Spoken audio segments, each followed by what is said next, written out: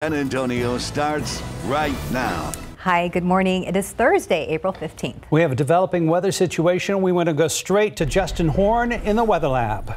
Hey there, good morning, guys. We're looking live outside right now. We've got some cloudy conditions, a little bit of fog and drizzle here in town. But what we're watching is out west. Severe storms trying to develop. We have a new severe thunderstorm watch that does not include San Antonio, but parts of the hill country until 3 o'clock. Let's start with the radar, show you where these storms are.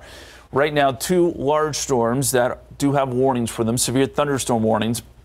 The first one there in eastern Valverde County, moving into Edwards County. This is going to go until 9:30 this morning. These storms are moving east at about 20 miles per hour. We'll put it in motion here, and you'll be able to see these storms as they have developed out near Del Rio, and you can see they sort of exploded there, and then they are moving east. We've got another warning south of that there in Kinney County.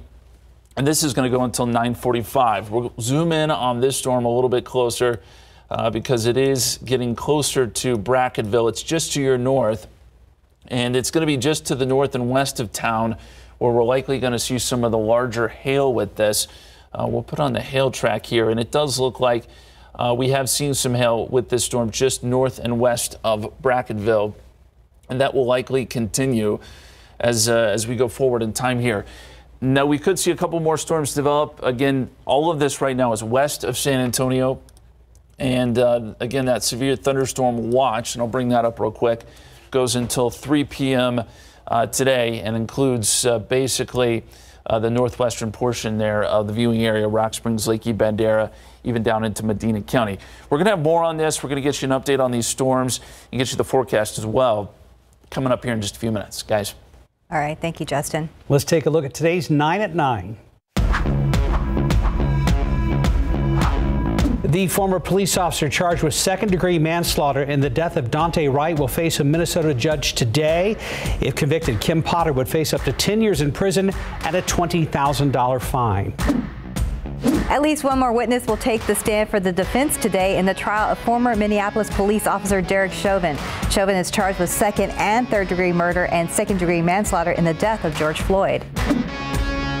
Today, Chicago city officials will release the body cam video of an officer shooting and killing a 13-year-old boy last month. Police say Adam Toledo had a gun in his hand when the officer shot him in the chest.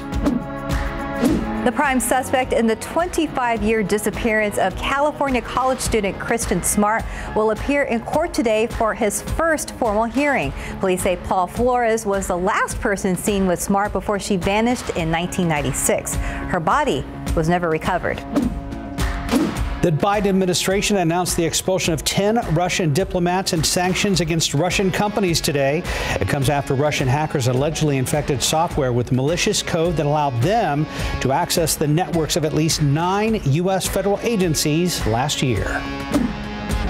The top watchdog for the U.S. Capitol Police will testify to Congress today for the first time. He's expected to talk about the department's broad failures before and during the January 6th Capitol riot. Democrats will introduce a bill to expand the U.S. Supreme Court from 9 to 13 justices. The chair of the House Judiciary Committee said during a meeting yesterday the announcement would be made today. A House committee approved a bill Wednesday to set up a 13-person commission to study possible reparations from the U.S. government to descendants of slaves. The bill will now go to the full House for a vote. The WNBA draft will take place tonight at 6 on ESPN. San Antonio native Kiana Williams is one of the players hoping to get drafted following her NCAA championship win with Stanford right here in San Antonio. And that's today's 9 at 9. Yeah, good luck to Kiana in the WNBA draft. We're pulling for you. Yeah, we are. We have a story that's pretty interesting, but we want you to listen to this first. It's the music of a spider's web.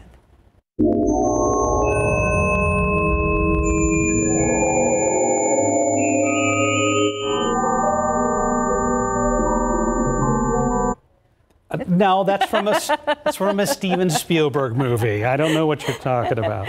Yeah. Yes, the folks over at MIT, Massachusetts Institute of Technology, do some amazing work, and they're actually analyzing the vibrations and the sounds that come from actual spiders' webs. And we just heard them Yeah, it's pretty neat. So the researcher and his team, they actually have created 3D models of spider webs when the arachnids were doing different things such as construction, repair, hunting, and feeding. Then they listened for patterns in the spider signals and recreated the sounds using computers and mathematical algorithms. Yeah, one of these brainiacs at MIT said spiders are a whole different animal. When they see or sense isn't actually audible or visible to the human eye or the human ear, and so by transposing it, we begin to experience that. So the same researcher says that he hopes his team's work could enable humans to understand the language of a spider and one day communicate with them. That is absolutely bizarre. Have you heard anything like that before? No, I sure have not. That's very interesting.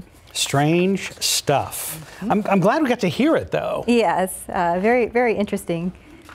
Kind of scary, though. That's exactly. Top stories coming up right now. A quick look at TransSky. Let's see how things are looking out there. We've noticed some moisture start to work its way in, and there it is at I-35 and Topperwine right now. It doesn't appear to be affecting traffic, but we do have an incident with SAPD on the scene out there, 410 San Pedro, and we have flashing lights at 10 near 410. So we do have a few incidents that we can keep an eye on in this hour of GMSA. Yes, drivers need to watch out for that fog and drizzle.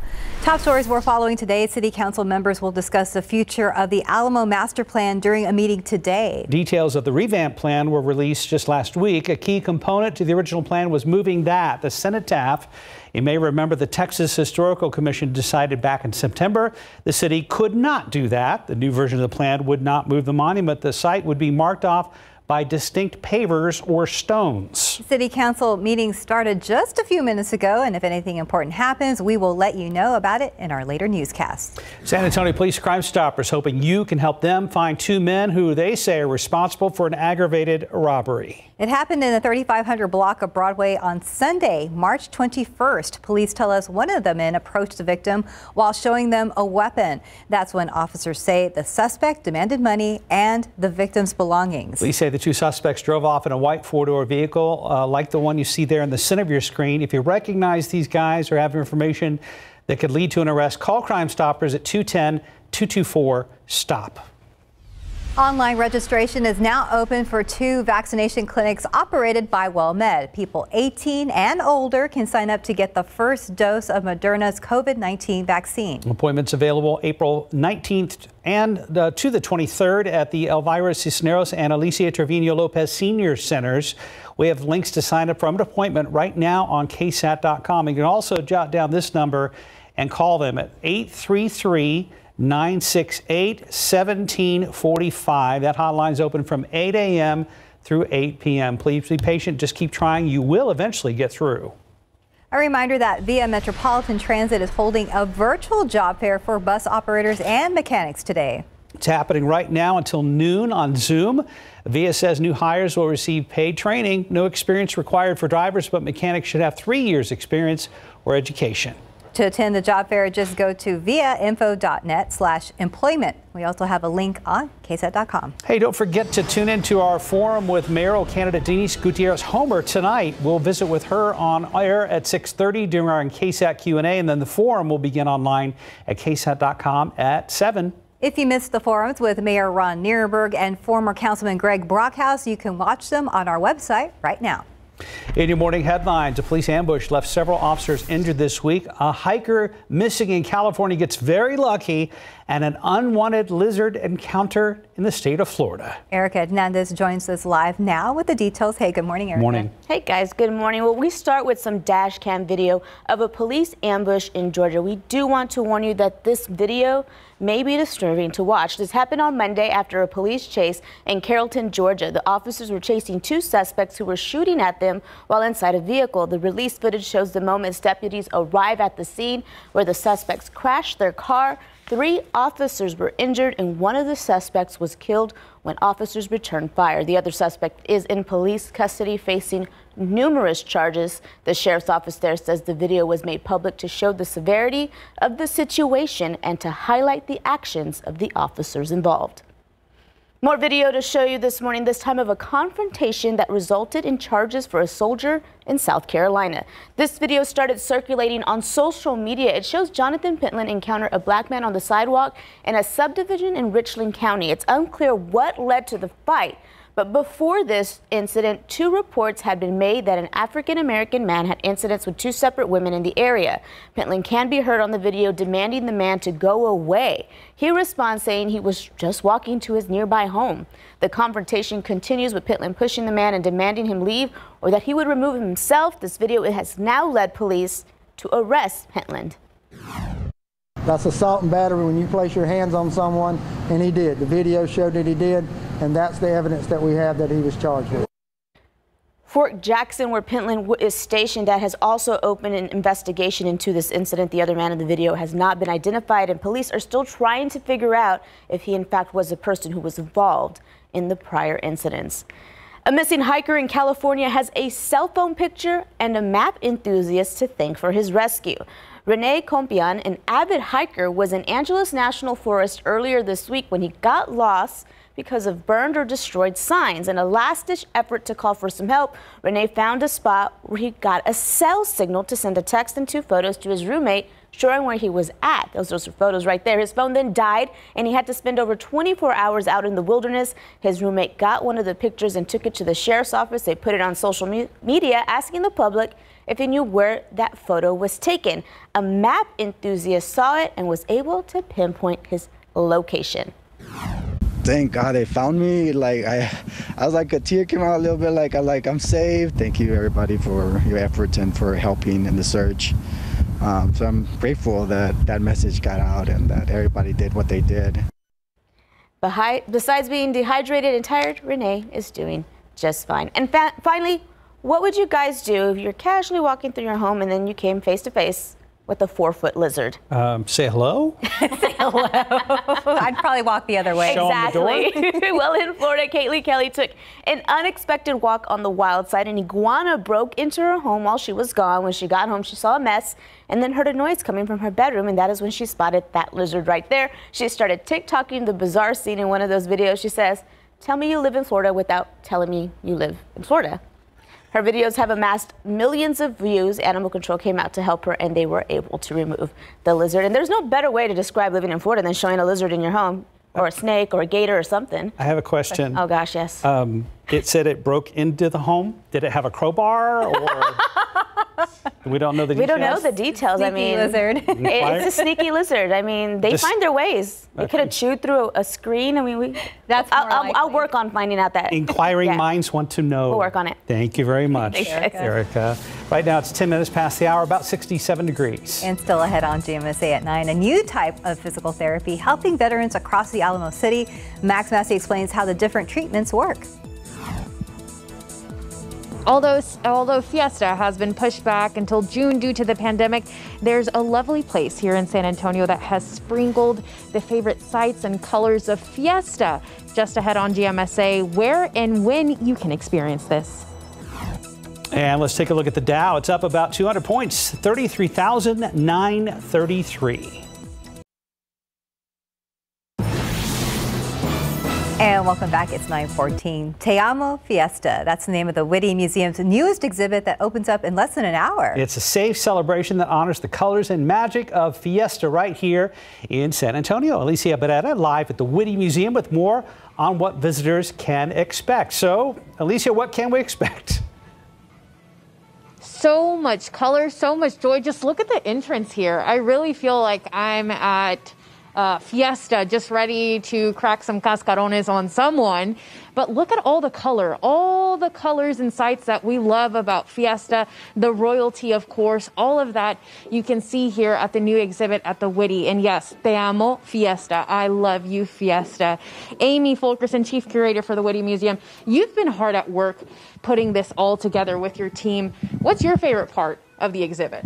You know, I love all the color and the sparkle, and that this is an exhibit that just really makes you feel happy and cheerful and puts you in the mood for Fiesta.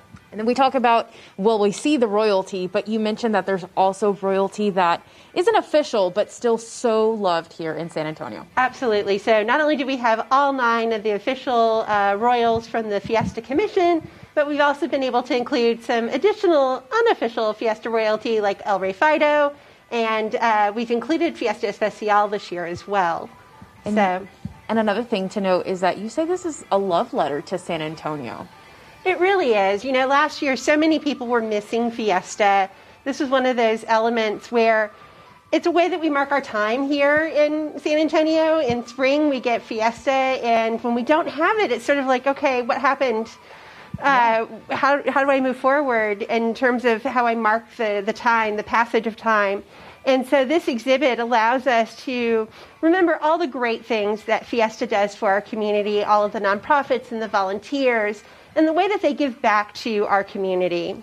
And coming up on GMSA at 9:30, Mark, Stephanie, we'll be talking about the new Fiesta medal. I have a peek at that. And also, since we didn't really get to see much of royalty from last year, there's a chance to hear directly from them. We'll have those details in the next half hour. Mark, Steph, back to you. That's cool. We look forward to that. Thank you, Alicia. Thank you, Alicia. Over to Justin Horn, and we are all business today because we're talking about a big severe thunderstorm watch box. Yeah, we have a severe thunderstorm watch box. It's north and west of San Antonio, so it does not include San Antonio. But we will see the potential for some showers and storms today. Let's go back to radar here and show you where these storms are at this hour. And we see that we've got 3 storms here with warnings on them. Now, the good news here is that this is mainly over open land here, but these still can do some damage. So here's our first storm, northern Edwards County. It does have a warning on it. Actually, let's start with this storm down here near Brackettville because it is just north of town. It looks like the city of Brackettville just missed out on some of the hail with this. The core of this storm is moving just to your north, but this warning goes until 9:45, and it is moving east at about 20 miles per hour or so. So it's going to more or less parallel Highway 90. Again, most of this is open ranch land here, but we'll keep an eye on that storm. Another one just southwest of Rock Springs. This warning goes until 9:30. Nice little cell here. Looks like there's a little core of perhaps some hail there in western parts of Edwards County. And then another storm here in the northern extent of the county goes until 10 a.m. And this will start moving out of the viewing area. So those are the 3 storms we have right now that are carrying warnings on them. And here in San Antonio, things are pretty quiet. Now, that's not to say we're not seeing a little bit of drizzle, because we are. We're reporting that at the airport, but it's just not being picked up on radar. Most of everything we're seeing here is light. So these are the 3 storms we'll watch for now. And there is some more development back out towards Del Rio as well. And this is an area where we could see some of those stronger storms, as we mentioned, that severe thunderstorm watch box in place there. Forecast today. Here in San Antonio, about a 30% chance of rain across the board. Temperatures will be in the 70s. Now, this looks like it's going to rain all day. It will not. We'll have some drizzle here in the morning, and there is potential for some storms in the afternoon. But it's not going to be an all-day rain event, and it's going to be hit or miss. Not everybody is going to get any significant rainfall. So we showed you the radar there and the severe thunderstorm watch. Looks like we're on a loop here. Let me fix what we have, and we'll get into the forecast, because we are expecting some cooler temperatures by the weekend. Frontal boundary will work south and give us those temperatures in the 60s. So that'll be a big change for us this weekend, with some chances for a few showers on Saturday as well. So we've been through this a couple of times here. There's the severe thunderstorm watch until 3 p.m. For the Hill Country. And this is the potential today. Storm Prediction Center, basically the same ideas we're seeing with that watch, includes much of the Hill Country. The main threat today would be some March hail. 66 right now at the airport, a little bit of drizzle coming down. Northeasterly winds at about 12 miles per hour.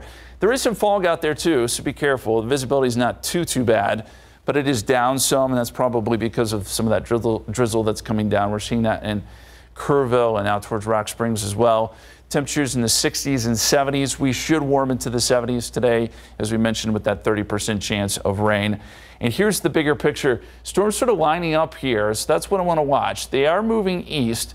The question is, how far east will they make it before they die down a little bit? But that is within that watch box, and so we'll have a close eye on the radar most of today. As we zoom out, cooler temperatures, colder temperatures off to the north and west, and some of that cold air is going to be working down this weekend, as I mentioned. So 85 tomorrow, 30% chance of rain. We will see some clearing, I think, tomorrow afternoon. Then we talked about those cooler temperatures this weekend. 67 on Saturday, windy, 20% chance of rain. And then low humidity on Sunday. Sunday looks okay. And next week we'll get back into the 80s. But a little busy today, guys. We'll watch the radar closely for you. Thank you, Justin. I know you will. Thank you so much, Justin. Right now, 9:21. We're in the 60s. And still ahead on GMSA at 9. Coronavirus numbers are still trending in the right direction about a month after Governor Greg Abbott lifted the mask mandate. We'll talk with Alana Rocha with the Texas Tribune about this trend and why health experts are still urging caution.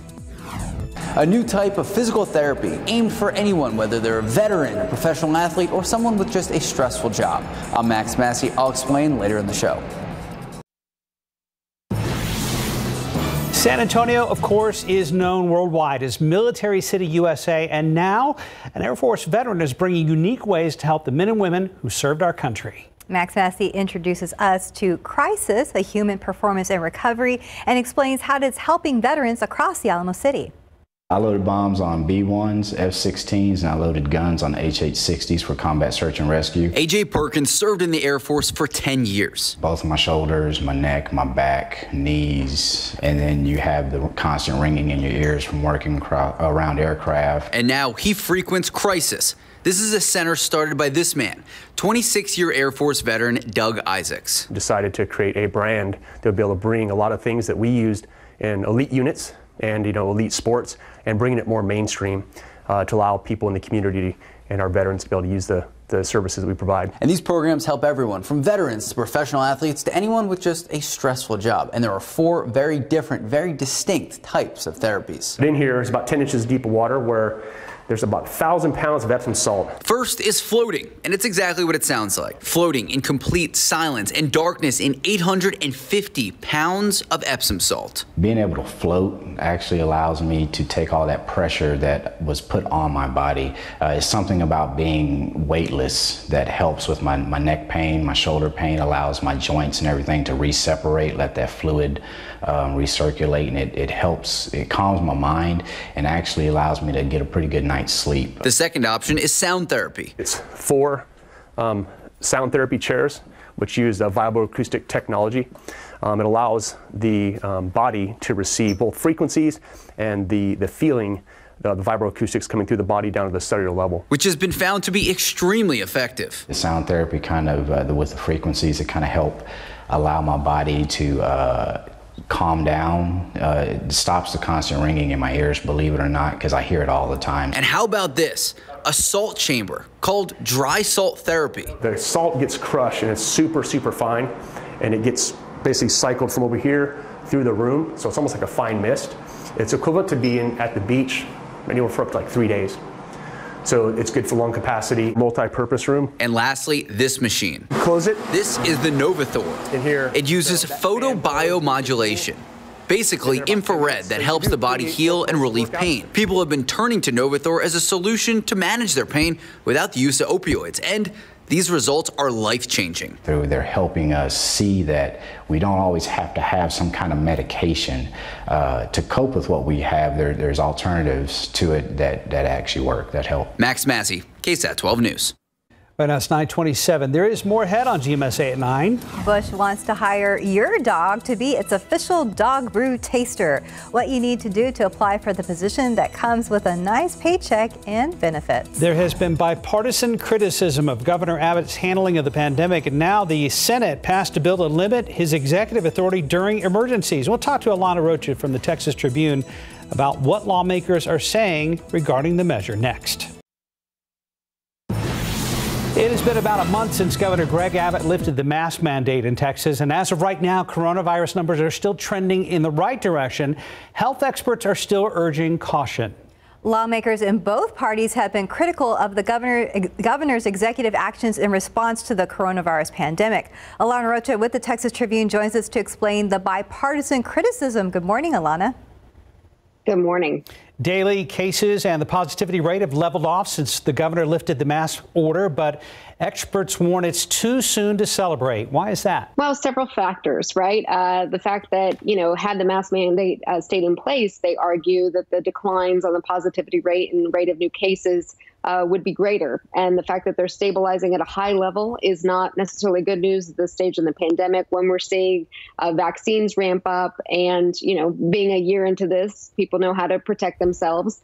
So those declines would be greater. The fact that we're well short of herd immunity. Right now, it's about 20% of the Texas adults are fully vaccinated against COVID-19. Some epidemiologists put the threshold for herd immunity at as high as 90%, as low as 60%. We're still well short of that. So yes, they're saying with that and the presence of variants to remain cautious. And Alana, the Senate passed a bill to limit Abbott's executive authority during an emergency. It still needs to be approved by the House.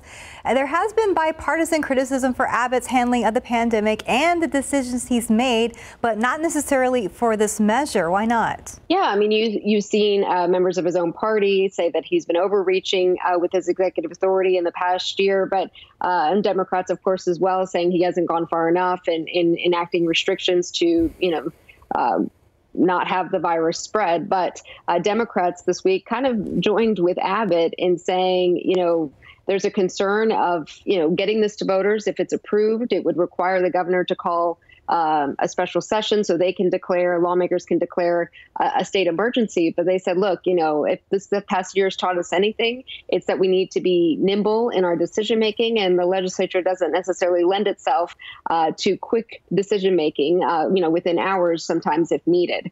And so there's concern on that front from some Democrats. This might not be the best way to, be a check on Abbott or the governor and enacting executive action. Voters could also be deciding whether to bring casinos to Texas. Today, the gaming empire Las Vegas Sands is launching a multi-million-dollar ad blitz to support its campaign to bring 4 destination resorts to the state's 4 largest metro areas. Do we really think this is the session lawmakers entertain casinos or expanded gambling in any form in Texas? We know, of course, bills have to pass the House and Senate. Different thinking from the men in charge of those chambers. The Lieutenant Governor Dan Patrick isn't that warm to the idea, whereas House Speaker Dade Phelan is more open to, maybe exploring this. But the measures aren't really moving fast as far as in the legislative process in either chamber. These ads are trying to appeal to voters, pocketbooks or the economy, and say, look, every day billions of dollars, or every year billions of dollars in tourism money is going across state lines to casinos in New Mexico, Oklahoma, whatever it might be, Louisiana.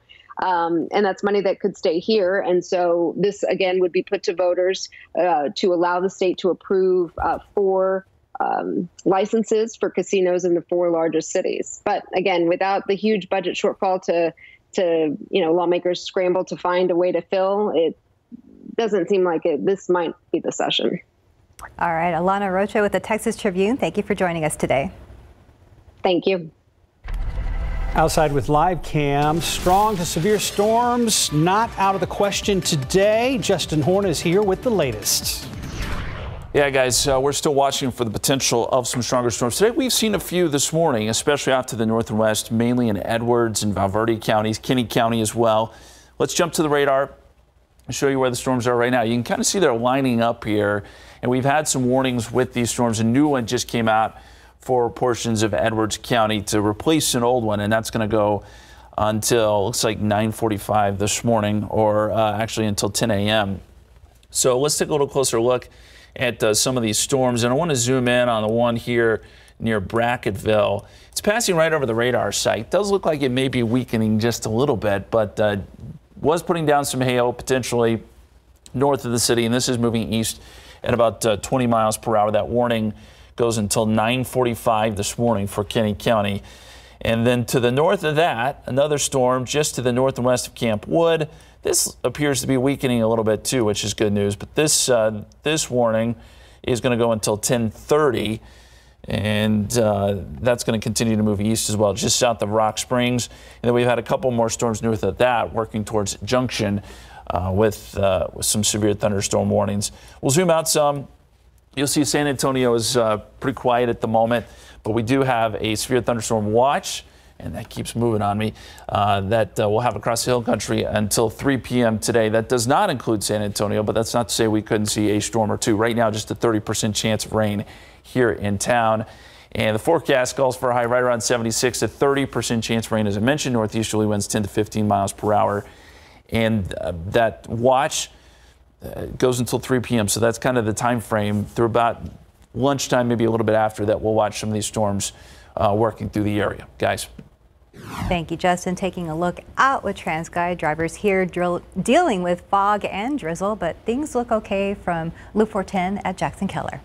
Fiesta may have been pushed back to this summer, but there's one iconic San Antonio spot that is celebrating its colors and magic starting today. The Whitty Museum is debuting the new Fiesta exhibit, Te Amo Fiesta, where you will feel like royalty surrounded by medals, papel picado, and you can even relive the popular parades. Alicia Beretta live at the Whitty with more on this fantastic exhibit. Alicia.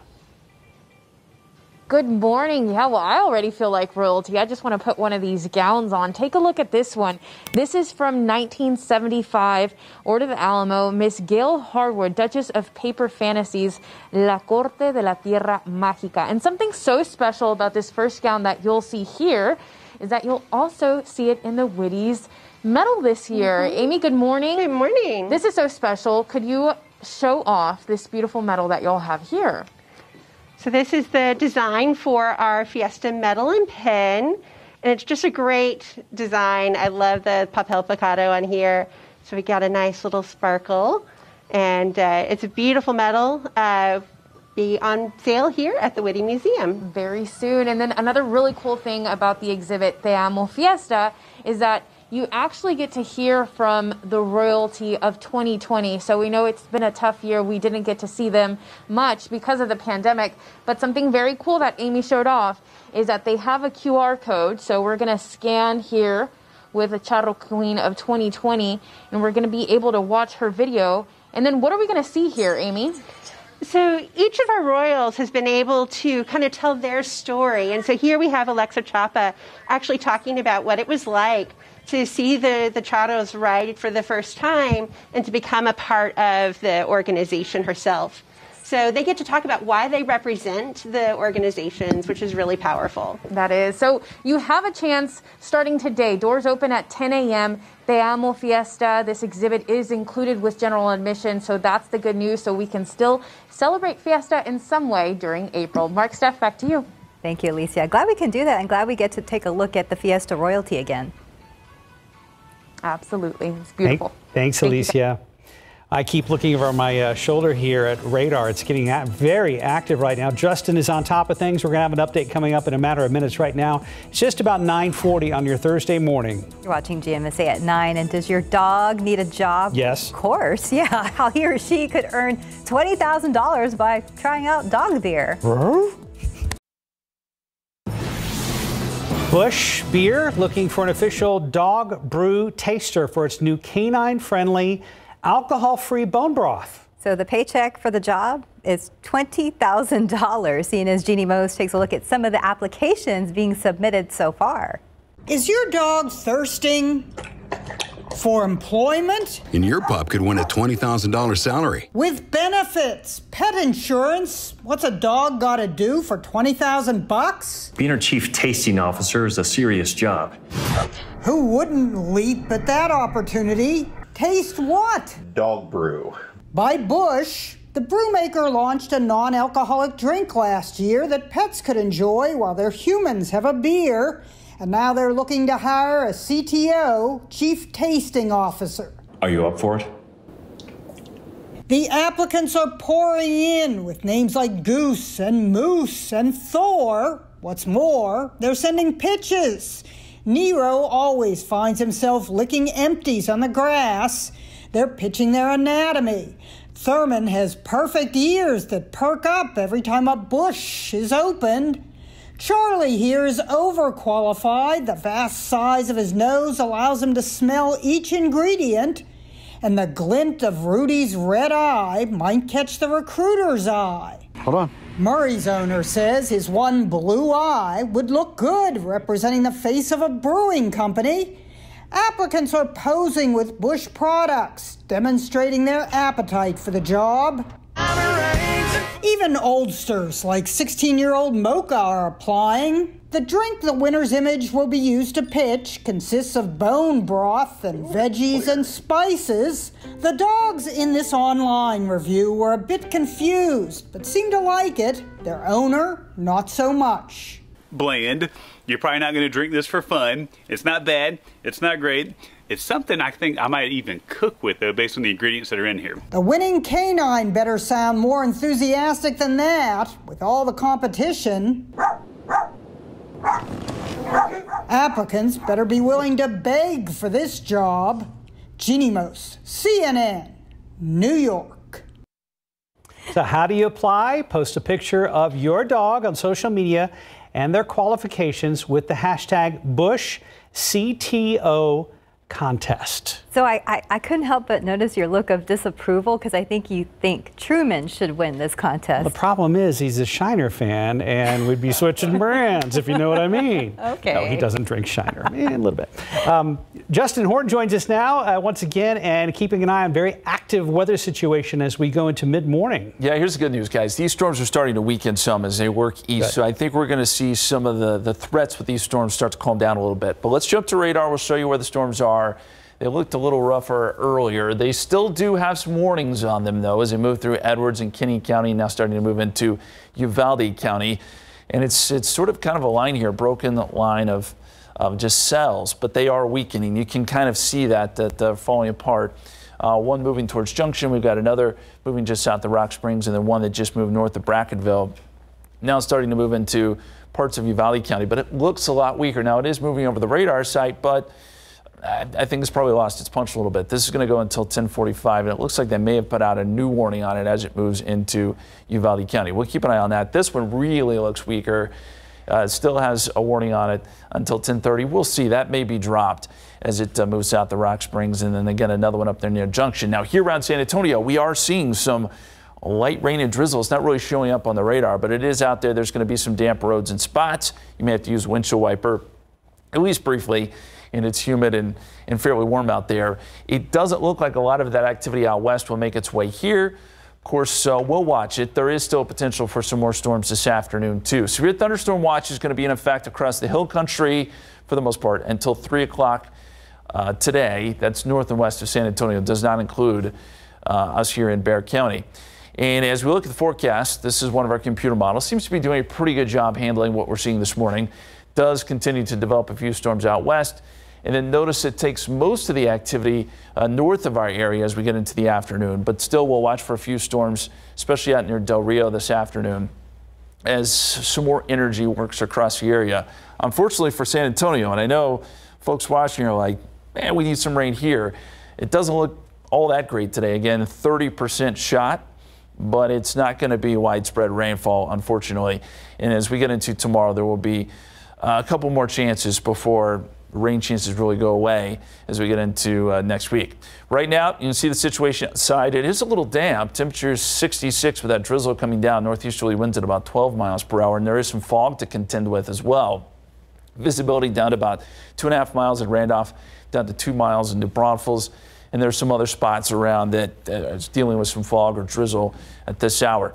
Temperatures 60s and 70s. It is going to be a little bit cooler today. Some cooler air trying to work in from the north and east, so that'll keep temperatures in check. 70s right now, Cotulla, Carrizo Springs, and then 60s elsewhere. And we probably only make low to mid 70s today. 30% chance of rain across the board. Northeasterly winds 10 to 15 miles per hour. There's another look at some of those storms. Again, as they're starting to weaken now as they push east. In a bigger picture yet, there's that energy that's moving through that's helping to create some of those storms this morning. We've also got that frontal boundary in place. And then as we go towards the weekend, I've got to warn you about this. Temperatures, yes, will be in the 80s tomorrow, but cooler air works in on Saturday. Highs only in the 60s. So if you have plans this weekend, be aware it's going to be significantly cooler. 85 degrees tomorrow, 30% chance of rain. I think that's mainly first half of the day. 20% chance on Saturday behind a cold front, 67 and windy. We could see some gusts up to 35 miles per hour out of the north.